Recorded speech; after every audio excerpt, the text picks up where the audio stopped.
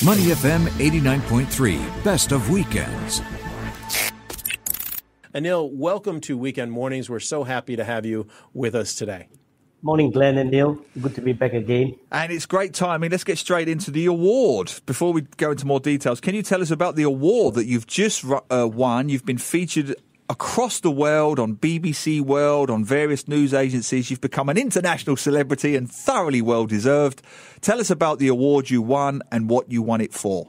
Yes, I can. The award was a surprise, actually. I didn't even expect it to happen, but it was really a pleasant surprise. But I think more important, the team was more thrilled than me. You know, everyone was thrilled, and my kids were in fifth heaven. But I think I'm not the only one. There were so many other people who are doing so many. Some are just leading with, many of them are leading without titles. But it just adds. But during this period, right, I think I've seen the beautiful side of the Singaporeans coming forward. And that's the best gift that I had during this whole period. I was just thrilled getting it. And especially the team that was with me that made this possible. I wish it was just me, but it wasn't me. There are a lot of oak trees behind me that helped me to be part of this award, man. And not to be modest, we're talking about the President's Volunteerism and Philanthropy Award. It's not just any award. No, it's the President's Award for Volunteerism and Philanthropy 2020. For the benefit of our listeners and viewers, could you maybe give us a bit of detail what that was for? What did you do and your company do to win that award? Okay, when COVID happened, it caught us, it was unprecedented. Everyone was just caught confused. So we had about a string of opportunities that we found we do. We got a call one day and an opportunity to help to set up a national care hotline. And I remember then we got the team forward and say, guys, we have an opportunity to serve the nation. And people are going to be calling and it's going to be disrupted. They're going to have issues and we really need to come together in a very short time. And I remember telling the team, it's a time to serve the nation. It's going to cost us long hours in the short span.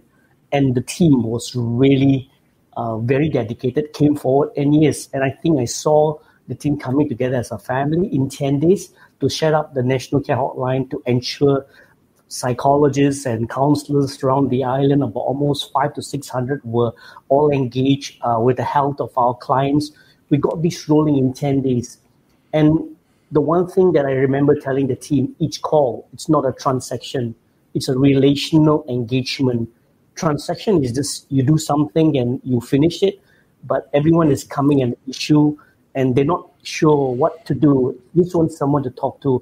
And that's when the whole family in Agape came together to make this happen. And then we had a lot of stranded foreign workers. We were delivering lunch and dinner, almost about 300 meals were given.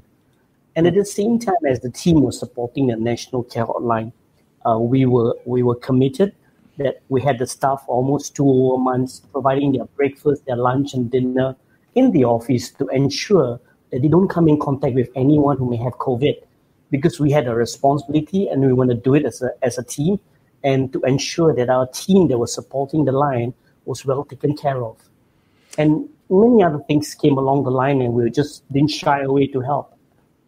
That's fantastic. We're talking with Anil David, the founder, chief evangelist at Agape Connecting People Private Limited. And you have a book called The Longest Shortcut. And, you know, your story is one of making mistakes, of paying the price, of redemption.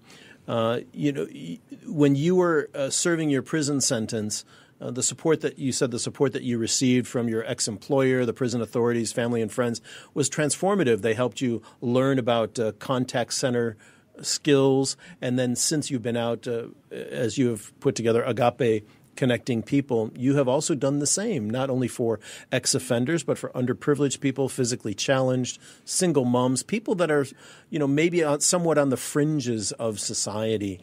And what has that journey done for you to come back from paying your debt to now helping other people get through theirs?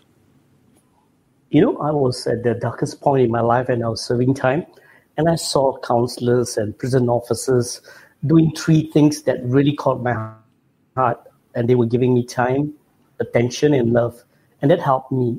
There's this saying that says it takes a village to raise a child, and I saw that happening in the prison, and I began to learn a lot of skills there.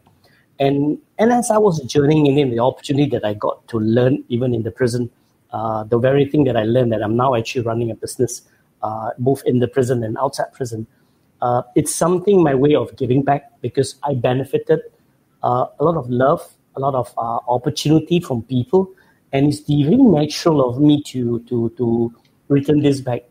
And the topic about the book, The Longest Shortcut, yeah, I've taken too many shortcuts in life, and every shortcut led to the wrong reasons, and the title is going to inspire many people. Now, I never thought about in my imagination that I'll write a book.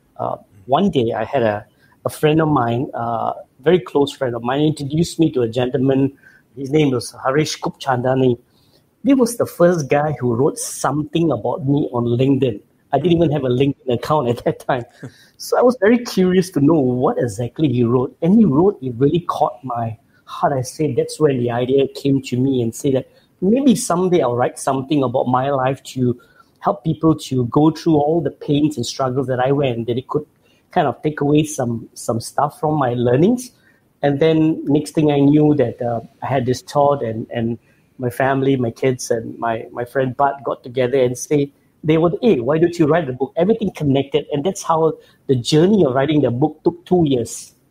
It's an unsanitized book, not sanitized at all, telling all of my failings, but there's a story to be told on it it's a message of hope and possibilities. It's a great title, Anil David, the longest shortcut, because as you said yourself, your early life was about taking shortcuts.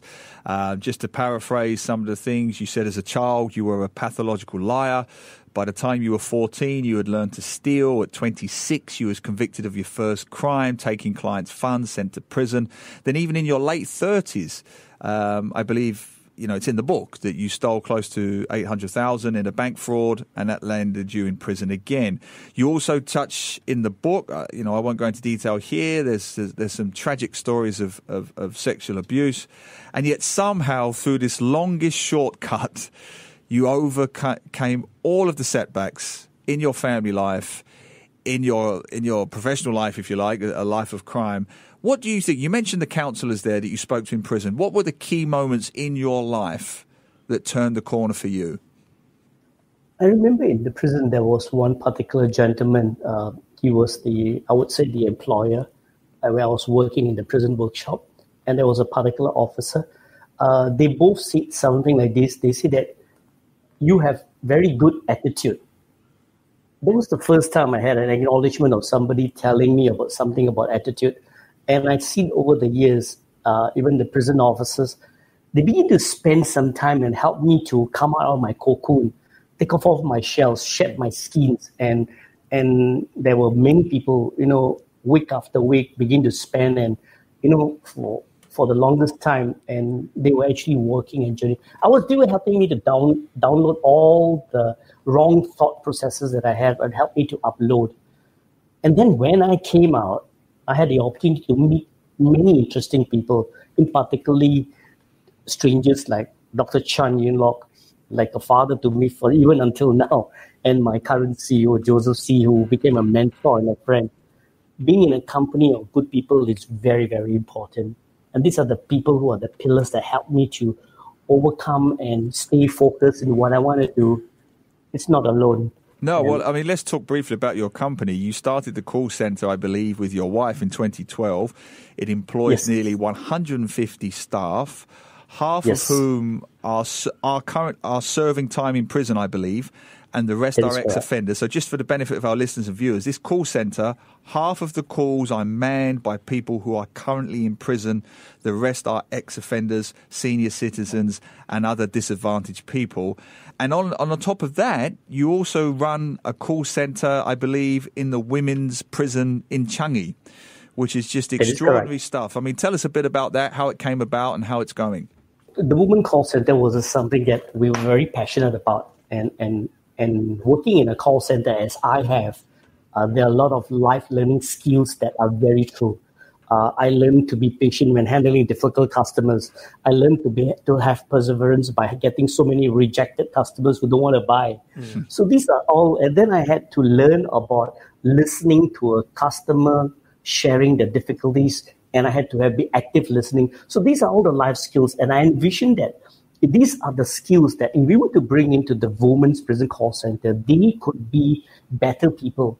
And truly, for the last 2 years plus, we have seen girls being transformed, working back. We have seen them getting married, getting reconnected with their loved ones, their children, because work is the most powerful way to bring dignity and redemption. It worked for me, and this is what we do. This is what we do. Each of them are very important to us, one life at a time, and we give them three things: our time, our attention, and our love. That will definitely help them to reach all their heart's desire, the dreams and vision that they have. And it's working for us. We're talking with Anil David, the founder and chief evangelist at Agape, Connecting People, also the author of The Longest Shortcut. And you talk about those three elements, the time and et cetera, that you give, especially to the ex-offenders. When ex-offenders are coming out after serving their sentence, what do you find is their greatest most immediate need? Is it getting work? Is it getting back into a community somehow? What is the biggest challenge that they face? The biggest challenge is getting work, and also a work that will give them a career progression.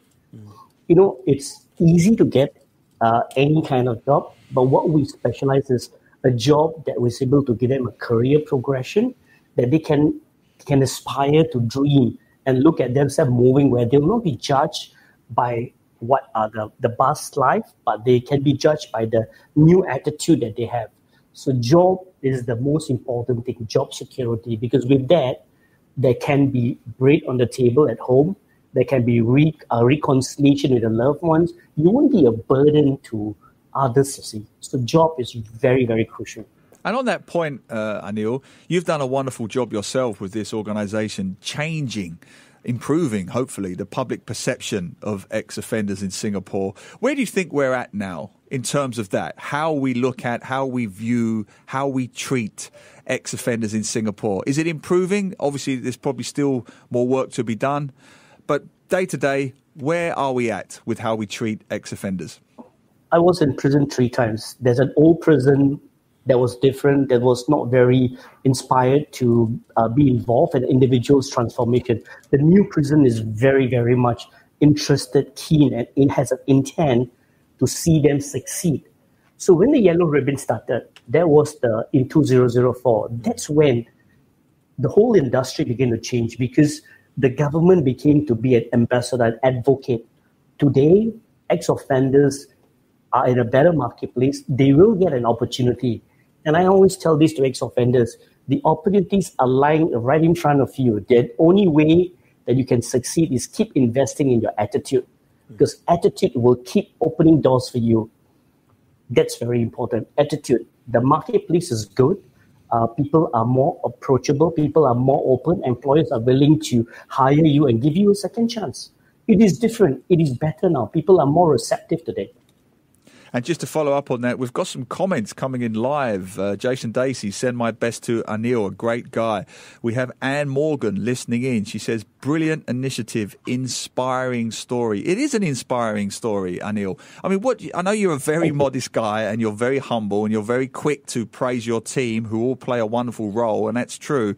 But what do you feel when you hear such comments? You know, what an inspirational guy you are, the difference you're making. How do you feel about that and the impact you're having, positive impact you're having on Singapore society? When is the next Anil David going to rise and do the same? We need more. Just like you, Neil, you came from a foreign country and you make Singapore your home. You travel the local train, buses. And, all your shows that are here, you just now very part of Singapore. So we just need people to rise and, hey, everyone can make a difference. Yeah. Anil, how can people support you and can support Agape Connecting People and support ex-offenders? What is the best way for ordinary people to get involved and to make a difference? I could just say, I have a heart's desire together with my CEO, Joseph, that we want to employ almost up to 1,000 people. Wow. And we want to grow our business. And when we want to tell the listeners that the support that we provide, the service that we provide is good or better, and do not feel that just because we have a group of people may have a past background, but we have been developing them because we are also a skills future approved training organizations. Training is in our DNA. We've been developing people, developing attitudes so that they can perform and flourish in this industry wherever they go. Wonderful stuff. And Anil, just briefly, your new book, The Longest Shortcut, which is an inspiring story about your journey to redemption. I believe it's out now and available at all bookstores. Yes. Is that correct? Yes. Wonderful stuff. So if you're listening, guys, please do read The Longest Shortcut. It is a truly inspiring story about a man's redemption. It's great stuff. Anil, by Thank Anil you. David. And Anil, how can people contact you if they want to get in touch with Agape Connecting People? On our website, get agapecp.com. You can send in an email. I'm on LinkedIn at Anil David, always available. Yep. Anil, thank you so much for your time today and for your inspiring story and the work you're doing to help others as well. Wonderful Thank stuff. you. A true Singapore inspiration. Yeah. Thanks, Anil. Have a great day. Thank you, guys.